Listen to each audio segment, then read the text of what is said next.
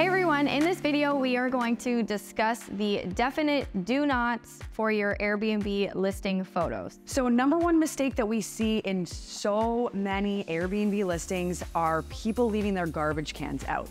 So what this does to your listing is it sort of kind of cheapens it a little bit. If you think of a magazine or any sort of luxury rental or luxury property photos, there's never visible garbage cans. Your guests know that you're gonna be providing them with a garbage can and garbage bags, so these don't need to be out.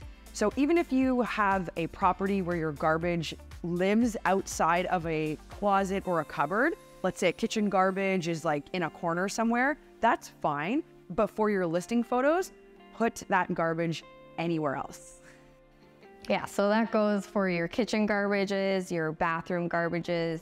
So we don't want to see them at all, and we definitely don't want to see it with a bag in the garbage. Another one is in the kitchen. So we don't want to see any of like the sink items, especially like your soaps, the scrubbers. These are all things that are assumed that they will be provided in your property. So especially one that we love to do is get like a solid color soap dispenser, and that can be visual, but definitely not something with a name brand on it. Colored soaps through like a clear bottle. It just doesn't match the aesthetic. It looks kind of tacky in your listing photos, and hide all of that underneath, because again, your guests will understand that those are gonna be provided. They're gonna know where to look directly under the sink when they get to your property and know that they'll be there. For sure. Picture you spend money on design, you spend money on photos, and then you have a purple Dawn dish soap just like sitting right at your sink staring you at the face. It just doesn't look good. Huge no. Another big mistake we see a lot of people make is portable fans and heaters, leaving those out. We realize lots of people want to display that they have these, but you can easily just list them in your listing. So write it out, the fact that these amenities are provided for your guests, or you can take isolated photos of these items and people can see that you provide that. But in your wide shots of your bedrooms and your other common areas, we do not want to see any fans, space heaters, bug machine killers. We've seen many different things. These are just bulky, non-aesthetically pleasing accessories that take up space and that look very crappy in photos. Yeah, and even when a guest comes to your property, if they're not expecting it, it'll be like, hey, a nice surprise. Like, that's awesome. They provide the fans. So that's even a good bonus there. So another one especially is luggage racks in the bedroom. People just want to see a nice, clean bedroom. If you have a closet, put it in there, right? You're not taking an isolated photo of the closet space. It's again assumed, and then your guests will just think it's a nice bonus if they want to use a luggage rack. Because again, I know I don't really use a luggage rack. If you have a larger suitcase, it's not gonna fit on it. But if you wanna add that little extra for your guests, just put it away. It doesn't need to be exposed in your listing photos. And with luggage racks in particular, a lot of guests aren't really expecting it, like you mentioned. So yeah, it'll be a nice surprise. And I think guests want to maybe more see the space of the room and what is provided on that front versus, you know, a luggage rack will make it feel a little bit more crowded and smaller, and that is exactly what you don't want a guest to feel. So this is a big one too, high chairs and pack and plays. These are great things to offer because if you have families that are renting your property, you definitely want to be offering these things for them, but they do not have to be out in your kitchen, at your kitchen table. They don't. You can just list in your listing that they have it. And also when guests are looking at your property, it's usually pretty easy for them to tell if the property is family friendly or not. Like if you're at a luxury upscale condo in a downtown city, like probably families aren't really going there anyway with their kids, and you know, it might be expected or assumed that those amenities are not going to be provided there, versus like a larger family beach house on a lake, probably safer to assume that those things will be provided there. So I mean, again, if you're the host, just put it in your listing and add that it will be available for your guests. But with photos, it needs to be in a closet, away, especially high chairs and pack and plays that are like big, bright colors and with logos and Disney characters all over them.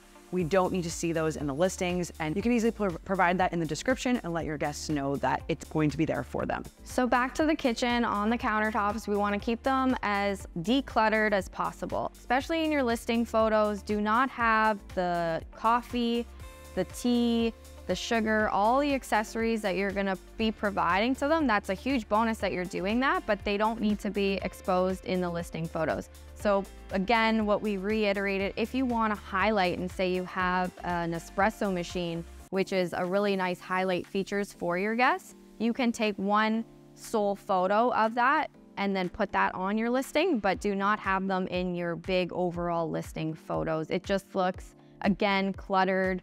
It's not necessary. And then you're gonna also be checking it off as an amenity in your listing also. And to quickly add to that too, another sort of mistake that we often see in listing photos is people taking their wide shot kitchen photos with the drawers open to demonstrate that they have cutlery and pots and pans, accessories, and cooking, things like that. So when people are booking Airbnbs, this is again assumed. Like, you're never gonna go to a restaurant and wonder if they have forks and knives. Like, you just know that they have that there. If you have specialty cutlery, maybe it's a very cool color, or it's a gold, or it's high end, maybe you wanna take that isolated photo. If it's standard cutlery, do not worry about it at all, and make sure those drawers are closed when you're taking your aerial shots and your wide shots of your kitchen. So we're gonna move to the bedroom / laundry room. You can definitely not have your laundry baskets visible. Again, it's a nice bonus, or it's assumed that they may be there. So in a bedroom, for sure, hide those laundry baskets away in a closet. It's a nice bonus for your guests.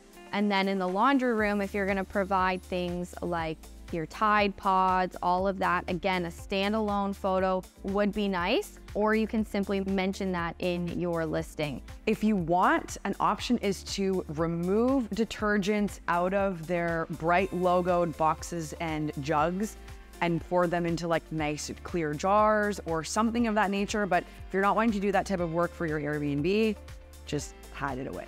So another thing to be wary about when you're doing your staging for your listing photos is don't have any visible logos anywhere. So this goes for Kleenex boxes, paper towels, even maybe drinks that might be out on the counter that have a logo on them. Yeah, just anything with a logo on it, it just sort of cheapens the property. It makes it look a little bit more college-y. I find like a frat or like a dorm has like logos everywhere. If you think about a listing for a house for sale, you're never gonna see a logo anywhere. So treat your Airbnb listing the exact same and just hide all of that stuff. So another one is TV remotes. So we're modern day now, like we understand that all TVs will come with a remote.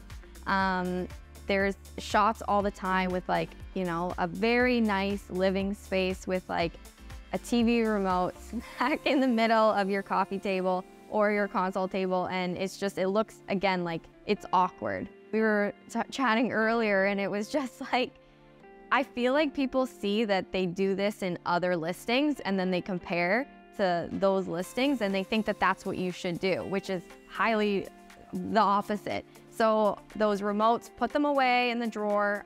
You can obviously, when guests are there, you can leave it out for them, but definitely for a listing photo, you want to put them away and just highlight the living space. So really, clutter of any kind should just be left out of your listing photos. And yeah, Erin and I were discussing, we think that what's happened with the sort of standard of Airbnb listing photos is people have started to do those types of things that we just mentioned.